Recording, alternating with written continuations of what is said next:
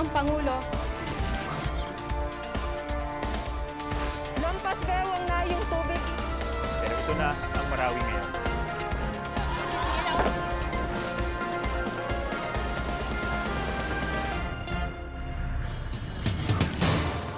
Narito na ang mga balitang dapat niyong malaman. Magandang gabi. Ako si Ato Marawi. Ako naman si Maki Pulido at ito ang State of the Nation. Inirerekomenda ng OCTA Research Team na i-extend pa ng 1 linggo ang Modified Enhanced Community Quarantine o MECQ sa NCR Plus. Yan ay para mas bumaba pa ang daily cases ng COVID-19. Sa ngayon kasi, hindi raw lahat ng lugar sa NCR Plus ay bumaba ang kaso. Pangamba ng grupo, mabilis ulit kakalat ang virus kung agad na ibabalik sa mas maluwag na GCQ o General Community Quarantine ng NCR Plus. Makatutulong daw ang 1 linggong extension para mapababa ang reproduction number at mapaluwag ang mga ospital. Sang-ayon naman dyan si Health Secretary Francisco Duque III. Ayon sa Malacanang, Miyerkules mag-aanunsyo ng desisyon ukol dyan si Pangulong Duterte. May itinayuring community pantry ang Philippine National Police sa iba't ibang rehiyon. Barangayanihan ang tawag nila rito. Pero batay sa inilabas na memo ng PNP, planted beneficiaries umano ang mga makatatanggap ng tulong. Ang paliwanag ng PNP sa report ni Sandra Aguinaldo. May pa-community pantry na rin ang Philippine National Police, gaya ng ginawa ng mga tauhan ng Quezon City Police District at Manila Police District. Nagsulputan na rin ito sa iba pang rehiyon, gaya ng itinayo ng Zamboanga del Norte Provincial Police Office at Valencia Police sa Negros Oriental. Ang tawag nila sa mga ito, Barangayanihan. Sa ulat ng philstar.com, inilabas ang memo mula umano sa PNP Region 10 na inabisuhan ang mga PNP officials sa rehiyon na magsagawa ng mga barangayanihan sa kani-kanilang mga lugar. Tinukoy din doon ang isang memo naman mula sa Director ng PNP Police Community Relations. Kalakip nito ang project brief na may petsang April 21, 2021 kung saan nakasaad na kumuha raw ito ng inspirasyon mula sa Maginhawa Community Pantry. Mamimigay daw ng lugaw sa umaga ang mga pulis at tatawagin itong breakfast lugaw. May mga hashtag na pinapagamit gaya ng lugaw is essential at inspired by Maginhawa Community Pantry. May ilan pang detalyeng binanggit sa project brief at isa dito ang habilin na ang mga beneficiary magpapapicture at magpo-post sa kanilang social media account. Sabi pa, ang mga netizen daw ay maaaring planted beneficiary civilians para maipakita ang pasasalamat ng komunidad na tinulungan. May paliwanag ang PNP sa nabanggit na pagtatanim ng mga beneficiary. Sa palagay ko baka wrong choice of word lang, hindi naman talaga namin intention yung gano'n. Sa bawat activity kasi na ganyan ay we are requiring our police stations to submit their activity report. And what is the best proof na nagkaroon ng ganyang activity? It's the action photos. Ayon sa PNP, 2015 pa nilikha ang Barangayanihan. Batay sa memorandum circular na inilabas noong 2015, ang pangunahing layunin nito ay kunin ang kooperasyon ng komunidad para sa crime prevention at public safety. Kung wrong choice of word, then we will correct that. Sabi ng PNP, ang pinamamahagi nila ay mula rin sa bulsa ng mga pulis. We are very fortunate enough na meron kaming permanenteng trabaho at kung may konting ipon man ay mas willing kaming tumulong din. Inihikayat din namin yung mga kaibigan natin sa industriya, yung mga merong extra na i-donate, na mag-donate din sa barangayanihan na ito. Sa aming pagtatanong, sinabi ng Valencia Police Station na bukod sa ambaga ng mga pulis, may pondo rin mula sa PNP. Ganito rin ang sinabi ng Zamboanga del Norte Provincial Police Office. Sandra Aguinaldo, GMA News. Plano ng Department of Health na mamigay ng home care kit sa mga COVID patient na piniling mag-home quarantine. Inihahanda na rin daw ng ahensya ang sistema ng telemedicine at teleconsultation. May report si Dano Tingkungko. Para matulungang ma-decongest ang mga ospital sa mga pasyente may COVID-19, pinag-aaralan na raw ng DOH ang pamamahagi ng isang home care kit para sa mga nagpositibo sa COVID-19 pero piniling manatili sa kanilang tahanan. Ayon sa DOH, utos ito sa kanila ng Office of the President. Kasama sa home care kit ang mga gamot tulad ng paracetamol, mga bitamina, preventive equipment tulad ng mask, alcohol, sanitizer, face shield, cleaning kit at disinfectant tulad ng bleach. Meron ding thermometer. Pinag-aaralan pa kung kakayanin ng budget na samahan ng pulse oximeter. May kalakip din panuntunan paano makapagpakonsulta sa pamamagitan ng telemedicine facility at kung kailan dapat pumunta sa ospital. Hindi lang daw simpleng home care kit ang inaayos ng DOH kundi ang isang buong sistema ng telemedicine at teleconsultation. This is not just really about the kits. When we say home care package, we will have a financing mechanism for that, and that is what we are negotiating with PhilHealth. We are going to link this with the other processes on the ground, like the telemedicine, also the navigation system and the triaging system of the local governments, and of course, up to the one hospital command referral system. Namahagi na rin ng home care kit ang tanggapan ni Vice President Leni Robredo sa ilalim ng Bayanihan e-consulta service ng Office of the Vice President. April 7, binuksan ng OVP ang Bayanihan e-consulta. Dito maaaring makapagpakonsulta ng libre ang publiko sa pamagitan ng kanilang Facebook page. Pasok muna kayo sa inyong Facebook account, ang gaya ng ginagawa ko ngayon, tapos i-search natin yung Bayanihan e-consulta. Kasama rin sa home care kit ang face mask, gamot at bitamina, antiseptic mouthwash, disinfectant, garbage bag para mahiwalay ang basura ng pasyente, digital thermometer, pulse oximeter at monitoring sheet. Isa sa mga natulungan ng e-consulta si Dayan para sa nanay niyang nakaranas ng sintomas ng COVID noong April 16. Nahirapan daw huminga matapos ang 6 na araw. Nahirapan siyang makahanap ng ospital na tatanggap sa ina na may kondisyon din sa puso, kaya dumulog sa e-consulta sina Dayan at pamilya niya.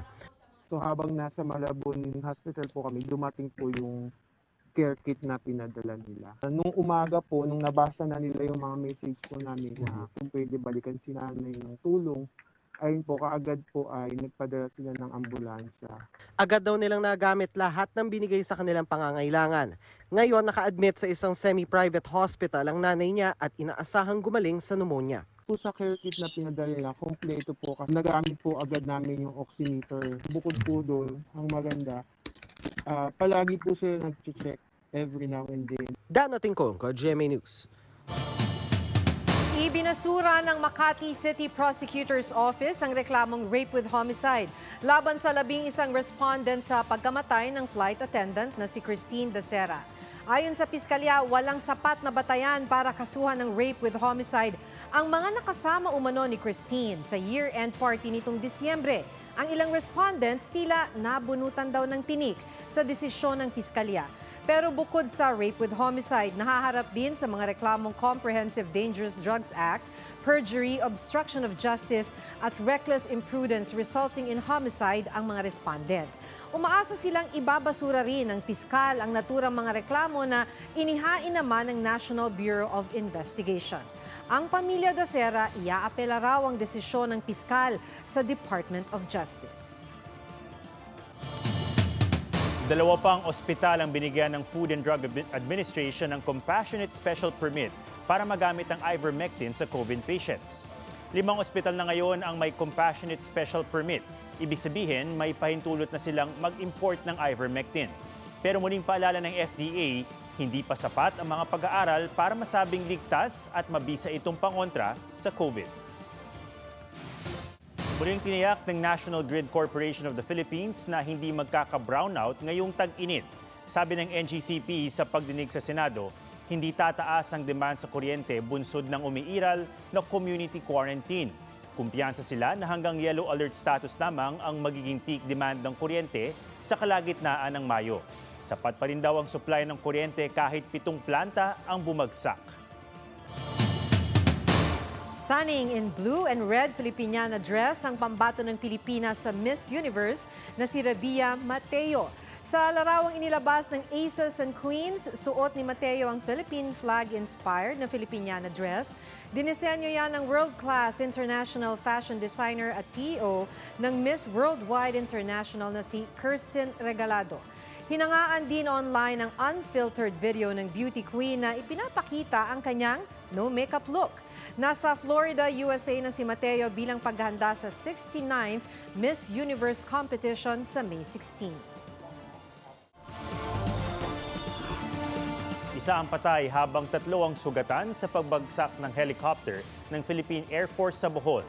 Sa Davao City naman, ilang lugar ang binahada sa walang tigil na ulan. Nagmistulang ilog na nga ang ilang kalsada.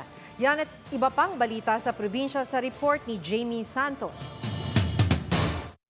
Mag-aalas 10 ng umaga, bumagsak sa Handayan Island sa Getafe, Bohol, ang MD-520 helicopter na sinasakyan ng 4 na miyembro ng Philippine Air Force. Nasawi ang piloto na si Captain Aurelius Ulano habang sugatan ng 3 pa niyang kasama. Ayon sa Provincial Disaster Risk Reduction and Management Office ng Bohol, nagsasagawa noon ng maintenance flight ang helicopter nang bumagsak ito. Nasaksihan ito ng ilang mangingisda at agad na tinulungan ng mga biktima. Patuloy ang investigasyon sa insidente. Kinumpiska at sinunog ng otoridad ang nasa mahigit 700 kilong smuggled meat products sa Katiklan Port na nagmula umano sa China. Ayon sa Provincial Veterinary Office ng Aklan, sakay ng isang delivery van mula Metro Manila ang mga produkto na dadalhin sana sa Rojas Capiz.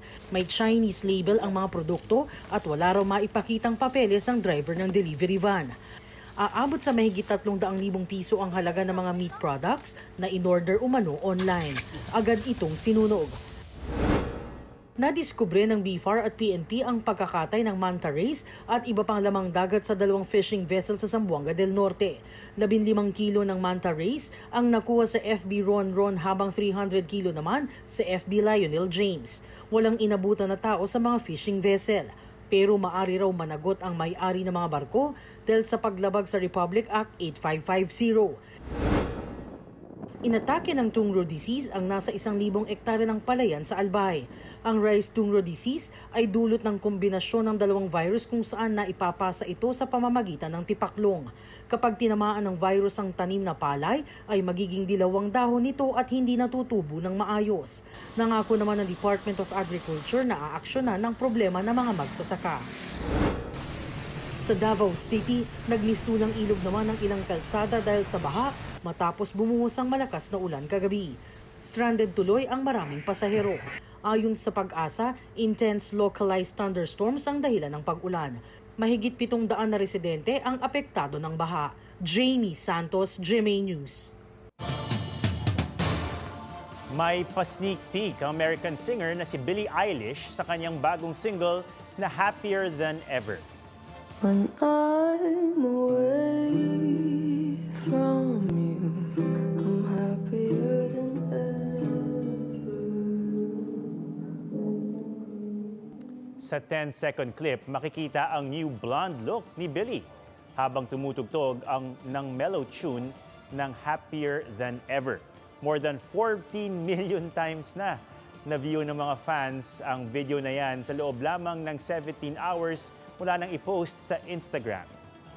Grabe. Naging instant street sensation ang dating jeepney driver sa Cebu. Hindi dahil sa pinapasada niyang jeep, kundi sa pinormahan niyang bisikleta. Tingnan natin. Yes, gamit ang mga patapong plastic bottles, nilevel up niya ang itsura ng kanyang bisikleta. Ang tawag niya dyan ay ang Dragon Bike. Pinalamutian na rin niya itong mga gulong at dinagdagan ng improvised na mudguard. Pwede, no? Ang paggawa ng plastic art ang naging sideline ni Mang Ruben nang tumigil siya sa pamamasada dahil sa pandemya. Naitatawid na niya ang kanilang pangangailangan, nakakatulong pa raw siya sa kalikasan. At yan po ang mga balitang dapat yung malaman. Sumasalamin sa katotohanan sa ating bayan. Para sa Pilipino, ako po si Maki Pulido. Ako naman si Ato Maraulio at ito ang State of the Nation.